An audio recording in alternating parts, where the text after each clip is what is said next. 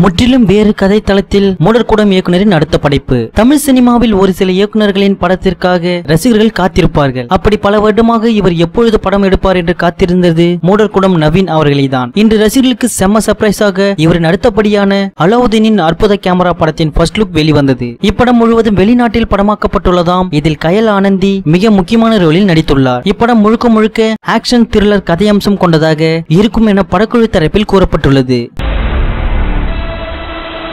ரஜினிக்கு அதிர்ச்சி கொடுத்த பழைய நடிகர், காமெடியாக முடிந்த சந்திப்பு. ரஜினி 42 வருடங்களுக்கு மேலாக சினிமாவில் இருக்கிறார். ஆரம்பத்தில் அவருடன் நடித்த நடிகர்கள் பெரும்பாலோர் தற்போது நடிப்பை நிறுத்திவிட்டு தயாரிப்பாளர், இயக்குனர் என வெவ்வேறு ஃபீல்டில் இறங்கிவிட்டனர். அவ்வாறான ஒருத்தர் தான் சங்கிலி முருகன். அவர் சமீபத்தில் ரஜினிகாந்தை அவரது இல்லத்தில் சந்தித்து தனியாக நீண்ட நேரம் பேசியுள்ளார். அதில் தற்போதைய அரசியல் நிகழ்வுகளை பற்றி பேசியதாக தெரிகிறது. சங்கிலி முருகனின் அரசியல் அறிவை பார்த்து வியந்த ரஜினி உடனே தன்னுடன் அரசியலில் ஈடுபடலாமா என கேட்டுள்ளார். அதற்கு அவர், அரசியல் பேசுவதோடு சரி, செயலுக்கெல்லாம் எந்த முயற்சியும் எடுப்பது இல்லை என மழிப்புள்ளார். அதன் பின், நான் படம் ஒன்றை தயாரிக்கலாம்னு இருக்கேன், நீங்கள் தான் கதாநாயகனாக நடித்துக் கொடுக்க வேண்டும் என தன் விஷயத்தை சொல்லியிருக்கிறார். ரஜினியை வைத்து பல இயக்குநர்கள் இயக்க காத்திருக்கும் நிலையில் இவர் இப்படி கேட்டதும் ஒரு நிமிஷம் ரஜினிக்கு தலையை சுற்றிவிட்டது. ஏற்கனவே பல படங்கள் ஒப்புக்கொண்டு விட்டேன். KS ரவிக்குமாருடன் ஒரு படத்தில் பணியாற்ற உள்ளேன். வேண்டுமென்றால் அந்த படத்தின் தயாரிப்பாளர்களுக்குள் ஒருவராக நீங்கள் இருங்களேன். அவரை சமாளித்து அனுப்புவதற்குள் ஒரு பாடுபட்டு விட்டார் ரஜினி.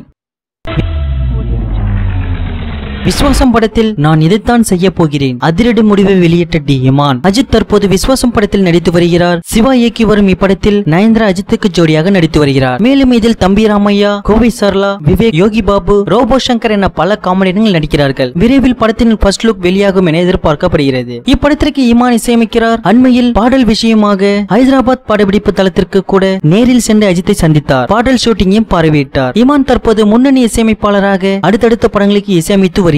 இந்நிலையில் அவர் விஜய் ஆண்டனி, ஜிவி பிரகாஷ் போல நடிகராகி விடுவார் என சொல்லப்பட்டு வந்தது. இது குறித்து பதில் அளித்துள்ள இமான், உடல் எடை அதிகமாக இருப்பதால் தான் குறைத்தேன், ஆரோக்கியத்திற்காக மட்டுமே, நடிப்பதற்காக அல்ல. நடிக்கும் எண்ணம் என்னிடம் சிறிதளவும் கூட இல்லை, இசையமைப்பதில் பிஸியாக இருக்கிறேன் என கூறியுள்ளார். விஸ்வாசத்தில் தீம் மியூசிக் செம மாசாக இருக்குமாம். தல ரசிகர்களுக்கு செம விருந்தாக இருக்கும் என்பதில் சந்தேகமே இல்லை. யாரெல்லாம் விஸ்வாசம் தீமிற்காக வெயிட் பண்ணிட்டு இருக்கீங்க? உங்கள் கருத்துக்களை கமெண்ட் பண்ணுங்க. நியூஸ் பிடிச்சிருந்தா லைக் பண்ணுங்க, ஷேர் பண்ணுங்க. மேலும் இது போன்ற தகவல்களை உடனுக்குடன் அறிந்து கொள்ள நம்ம கிரீன் விஷன் சேனலை சப்ஸ்கிரைப் பண்ணுங்க. Tell me pretty lies, look me in the face, tell me that you love me.